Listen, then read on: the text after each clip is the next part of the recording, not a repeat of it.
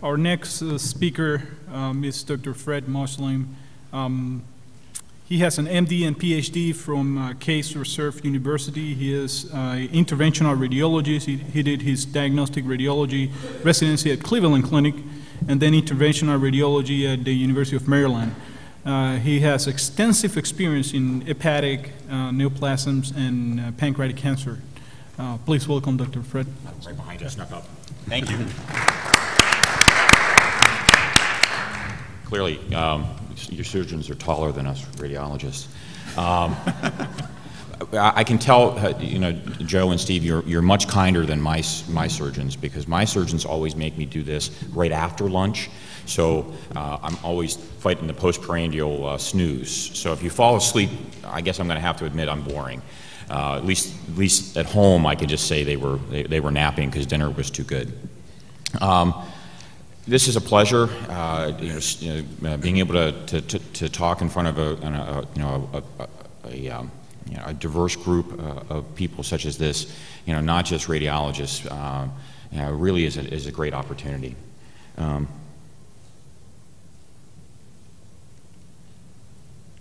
we go. A couple of disclosures. One is relevant. Obviously, I speak on behalf of Certex. But I will say everything that I talk about today with regards to Y90 is actually published data. And anything that I talk about with Cerspheres that doesn't include metastatic colorectal is off-label. So really, I just want to give a brief refresher on where we stand with the metastatic colorectal cancer. And then I'd like to sort of dive into what CERT is. You know, I'm hoping that everyone in this room not only knows what it is, but actually has embraced it and is trying to use it within their practice. But if not, maybe we'll plant some seeds today. And then, no pun intended. And then I'd really like to hone in at the end really on the evidence for where we should be timing radioembolization, not just that we should be using it, but when and in what patients. So, you know, this is sort of where we stand. Now, this is a slightly dated slide. It's from about 2008, but the numbers really haven't changed much. Even with, better and earlier surveillance, we're still catching about 40% of the patients at stage 1 and 2 disease, and another 40% at stage 3 disease. And unfortunately, still almost 20% of patients, appear with, at presentation, stage 4 disease. Now, for most of these patients, that's either liver-only or liver-dominant metastatic disease. Obviously, for low rectal cancers, it's 50-50 between lung and liver. The reason that matters is everyone in this room is aware, if you're unfortunate enough to present with stage 4 disease, or if you present later with, down the road stage 4 disease, your survival plummets. And one of the things that we haven't really been able to do, despite 40 years of chemotherapy advances, is really crack this nut. I mean, there are a few patients that respond to chemotherapy and do have these 5-year survivals, but really the only way to really provide a 5-year survival for any of these patients is to get them to surgery. And again, this just demonstrates that, back in the late 50s, if you were diagnosed with stage 4 disease, you had just about enough time, to get your will together, visit the beach one last time before they put you 6 feet under. The addition of 5-FU, which still remains the mainstay of therapy, has provided the single largest, survival benefit for these patients in the last 50 years. Over the last 3 decades, we've seen, and this list is nowhere near complete, we've seen the addition of many new, both biologics as well as chemotherapeutics, and yet we're still seeing, let's see if I can make, come on. We're still seeing that, we're really plateauing here. And at our institution, if you don't get the resection, we're looking at, somewhere between 22 and 24 months of survival for these patients, with extensive chemotherapy and oftentimes a lot of toxicities. So, the real question, that has to be asked is there another way to battle this? And one of the things we can make use of is the fact that, most of these tumors, well, not most, all tumors have their own neovascularity. which we can make use of. So even in the setting of colorectal cancer, which is notorious for being a hypovascular tumor, it's really hypervascular relative to the surrounding liver. And so we can play on that. So the reality is that surrounding a colorectal cancer, there's between 3 and 5 times greater concentration of arteries and veins than in the surrounding liver. So it works as a natural sump. And as all of you guys know, most interventional radiologists are inherently lazy. It's not that we're lazy, we just have such short attention spans, we can't concentrate that long. So CERT works very well from the standpoint that we don't have to get up close and personal to all these tumors. We can get into the, the proximal feeding vessel and then allow blood flow to deliver the particles where they're going. Now that's slightly different theoretical delivery mechanism between glass and resin, but when using resin, essentially these particles are light and they float. And they are appropriately sized so they really fit into the neovascular area around these tumors. The CERT particles have embedded in them yttrium, which is a pure beta emitter. And the nice thing about that emitter is the fact that it has a very short half-life and has a very short kill zone. So this allows for great specificity in what we're targeting. The lethal zone is about 4 millimeters in radius, so almost a centimeter around each particle. Another common question that comes up is, well, my patient's on chemotherapy and I don't want to take them off.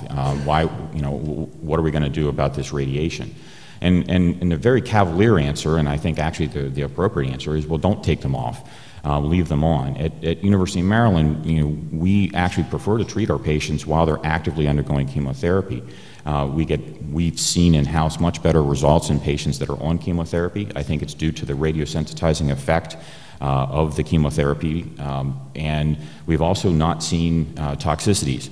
Now, it's recommended to dose reduce oxaliplatin by about 30%, but I'll tell you that unless you're treating patients first line, naive colorectal cancer patients first line with Y90, and if you are, I'd like to know how you're getting it paid for, because I'd like to do it too. But the reality is that if your patients have already seen oxaliplatin and are 5 or 6 cycles in, we have not seen any increase in neuropathy with the addition of the radioembolization. So we don't dose reduce our oxaliplatin pros, so to speak. For things like irinotecan, there's absolutely no cross-reactivity, so there's no concerns whatsoever. And the reason we hold bevacizumab, as you're all well aware, I mean, clearly in this room you guys know the toxicities of bevacizumab. Really, that's about me being able to get the catheter where it belongs. At Maryland, I actually hold for 6 weeks, and we tend in our Avastin patients to do whole liver therapies so that immediately after treatment we can put the patient back on Avastin. So at Maryland, they tend to be only held for 2 months. So it's 6 weeks before I map, 2 weeks later we do the whole liver, the day after they go back on Avastin. The thing I would recommend though, if you are treating patients that do seem to be Avastin dependent, make sure you restage those patients immediately before the therapy, because these patients will escape. It is very clear that while Avastin is difficult for us to manage, it does a really good job at keeping a lot of these tumors in check. And when you break it, even for 6 weeks, these tumors really increase in size. And you want to make sure you have a new baseline. Gemcitabine doesn't play a role for colorectal cancer. I simply throw it in. If you're treating things other than colorectal cancer, like at our institution, stage 4 pancreatic cancer and some head and neck cancers, you really want them off the gemcitabine for at least 4 weeks ahead of time, because of, the gemcitabine is a really potent radiosensitizer, and in this case it actually makes the liver way too prone for bystander injury. And then again at Maryland we double all this. It's 2 weeks. It's 4 weeks ahead of time and 4 weeks after. The official recommendations from SIR are 1 week and 2 weeks. I think that's I think that's not generous enough. The other thing I want to point out is that this procedure is a true outpatient procedure. It usually takes 3 therapies, a mapping procedure, which is just a diagnostic procedure, and then the 2 radioembolizations. Patients are in and out the same day. There's no reason for them to stay. Of the nearly 500 administrations that I've done in my career, there's 2 stayed, and both of those were patients that had pain, and they had pain before we treated them, and we needed to help them afterwards. The average recovery really is fatigue, and the fatigue's at the level of flu-like symptoms. anorexia, and fever. So this is extremely well tolerated. Gastritis, I think, is higher than 25%. My own practice, I believe it's much higher than 25%. The gastritis is not because the particles get there. This is a stress response. With patients we treat with Prevacid really manage that very well. With appropriate angiographic skill, the risk of ulcers should be less than 1%. Now, the published accepted rate 7%, but that's absurdly high. You really want to be working with an interventional radiologist who's taking the care and making sure that these particles are staying where they belong. And you know, at our institution, we're a little under 1% ulcer rate. The other thing to say about the ulcers too is we have yet to see a perforation. So even though we have ulcers to the tune of about 1 per year, we've never seen perforation. So that's another one of the fears that's out there with this therapy, is that you'll get spheres into the stomach or in the duodenum and get a perforation. That's just not very common at all. Usually medical management is all that needs to be done to manage the ulcers. Then the other thing that that I really want to emphasize here is appropriate follow-up. You know, the radiation kills slowly. This is like a slow motion crash. So don't expect at 4 weeks that everything that we treated is going to disappear. Especially with colorectal cancer, most colorectal mets, when they die, turn into scars. So the liver actually looks worse when I'm done than when I started. But you know, again, ugly is beautiful. So I would actually argue, and this paper would support that the best way to follow these patients is with PET at about 6 to 8 weeks, because it does two things. It tells me how I did, but it also tells us how the patient's probably going to do down the road. And this is the problem that we face, and this is what I was talking about by ugly. You can see here, this is a pretreatment patient, right? And anyone in the room can see there's some tumors there. But most people would walk into the room and say, "My God, Fred, what did you do? You know, the patient was fine until I sent him to you." See, I would walk into the room and I'd be trying to break my arm, pat myself on the back, because it's clear that we've had a great effect here, right? So this is where contrast-enhanced CT is misleading, because these tumors, when they die, become much more hypovascular and become much easier to see. What you don't realize is that a lot of these tumors are isodense to the liver, and they just don't show up very well. But that goes away. Oh, come on. That goes away when you use PET. It doesn't take a rocket scientist or even a radiologist, you know, to say that this guy's got a lot of disease. But this is the same patient. This is the same set of images from the PET CT. You can see this was a really excellent, you know, a near complete response to radioembolization. You know, this is what we want. Now, and the other kicker from this, come on, the other kicker from this, I'm going to skip through this, is that this provides predictive value. So if we look at patients that have had a partial response by WHO criteria, and that means a reduction in their SUV by greater than 30%, at 6 weeks, if you look at their outcomes, those patients have a lasting response out past 12 months to the radioembolization. Whereas patients that did not have at least a partial response by SUV criteria ended up with a much shorter response. And where we're using that at Maryland, when I can get the PET CTs, because unfortunately we're fighting an uphill battle and getting them paid for. But when we can use the PET CTs for colorectal cancer, we have no data for other tumor types. But for colorectal cancer, when we see a patient that has failed the CERT, and unfortunately, you know, CERT doesn't work in everybody, then we recommend coming back with a Dabiri or changing up the chemotherapeutic regimen in an aggressive fashion to try and salvage these patients, because we know they're going to fail sooner. All right, so that's well and good, but do we have evidence that that this stuff works? So Hendelese's data, I think, really was the first trial really that well-powered looking at this. And essentially what Hendelese did was took salvage patients, deep salvage patients. These were all patients that had failed at least 3 or 4 lines of chemotherapy. And based on the NCCN guidelines, put them into one of 2 arms, either protracted 5-FU infusion with the ability to cross over at progression, or immediate Y90 treatment plus 5-FU protracted infusion. And what you can see here is that the white and pink line basically demonstrates that in all patients that had 5FU, they all progressed quicker than in the experimental arm, and they did so all in the liver. So it was the liver that was the bugaboo. And that fits with, our data from the early early 1980s, which showed in path, path studies that really what killed patients with metastatic colorectal cancer was liver failure. Oops. And if you also look, you'll see that in patients that were treated with Y90, they all had a progression. They all had a shift to the right as far as their survival. Just scratch ahead here a little bit. I can't get my kid to do this. This is a Google. I've asked him. Mine's just as cute as this, but he won't play along. So the real question is, where do we go? How do we integrate this into our therapy? And so if you look at these two retrospective analyses versus controls, you can see that Kennedy's study and our study. And Jacob's study, basically showed that there's a 10-month survival advantage. If you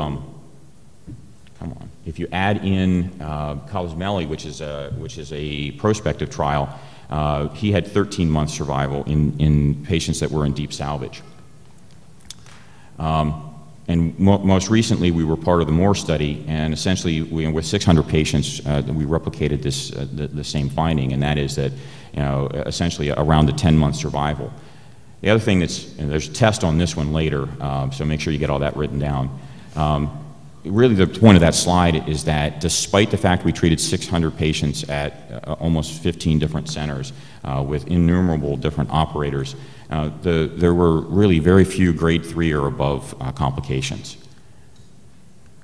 And the other thing I want to point out is that we had patients treated as many as 5 times with Y90. So I'm going to skip through this for time purposes, and Cosmeter for time purposes. And I want to basically talk about so where do we fit this in, into our treatment paradigm?